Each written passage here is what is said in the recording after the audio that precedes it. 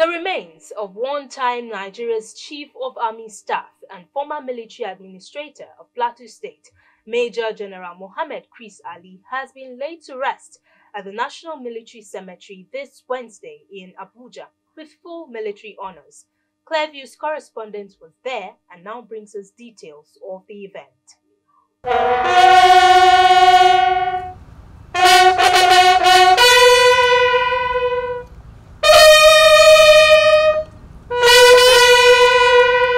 Adorned in the Nigerian flag of green and white, the body of Nigeria's one-time Chief of Army Staff and former military administrator of Plateau State, Major General Mohammed Alli, was wheeled into the National Military Cemetery, Abuja, the final resting place for the senior officer.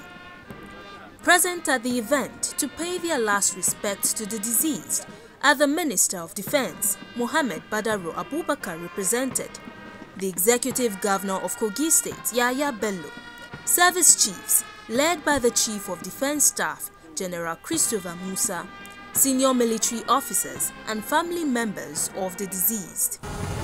You raise the dead to life. Give eternal life to our brother Major General Mohammed Alli. We pray, O Lord.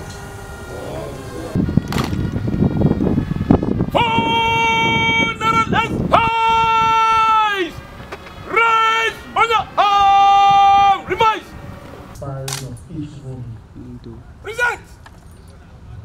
Fire! Reload! The Minister of Defense, Mohammed Abubakar, who was represented by the Chief of Defense Staff, General Christopher Musa, and the Chief of Army Staff, Lieutenant General Taurid Lagbaja, said the late Army Chief lived a life characterized by service to country and humanity, even in the face of challenges. For Major General Mohammed retired, his transition has illustrated marvelous memories of our loving father, brother, uncle, colleague, comrade, and confidant to many nationwide and overseas.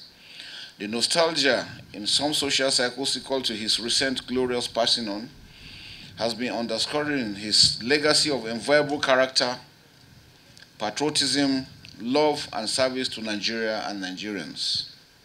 We cannot but appreciate the Almighty for the life and the good times of this our cherished hero.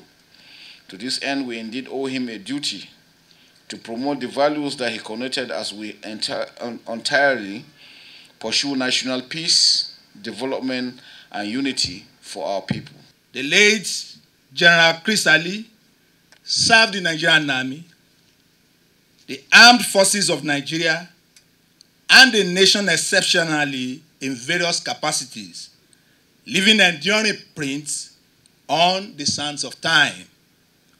The general mentored and inspired generations who today are mentoring younger generations that did not meet him in service. Earlier at his funeral service held at the Cathedral of St. Joseph's Catholic Church in Asokoro, Abuja, the choir group ministered in various hymns to set the mood for the event. Thereafter, the officiating priest, Colonel Very Reverend Father Anthony Maimagani, in his message, admonished believers to live a life holy and acceptable to God as they await the second coming of Jesus Christ.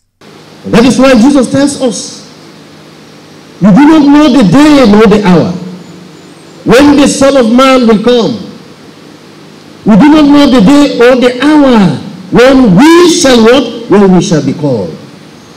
But if we do not know them, and we know that we are created by God without our consent, but we cannot be saved by God without our consent.